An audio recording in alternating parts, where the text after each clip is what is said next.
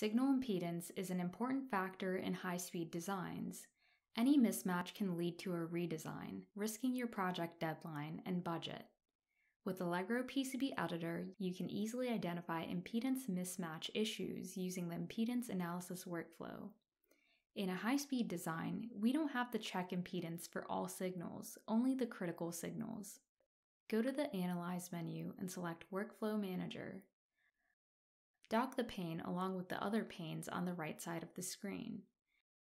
Within Workflow Manager, select Impedance Workflow from the drop-down menu. For analysis modes, select Net-Based from the list and click on the Select Nets link. A net selection dialog box will open so you can select any nets from the list of all the nets in the design.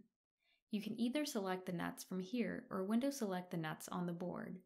Selected nets will appear in the Selected Nets section of the Net Selection dialog box. You can verify the selected nets and click OK. Now click on Start Analysis. The progress meter will show the status of the analysis. Your analysis results are displayed in two ways: a color-coded impedance vision bar and a table chart of impedance values. Impedance vision will highlight selected nets and colors to qualify relative impedance as shown in the impedance bar on the right of the canvas. The impedance bar represents the range of impedance values corresponding to colors. The nets with the highest impedance value are represented by the color red.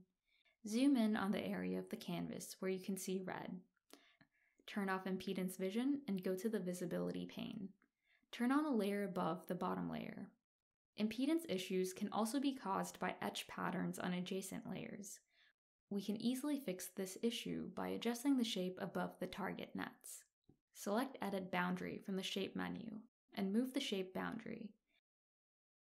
Rerun the analysis and again turn on impedance vision.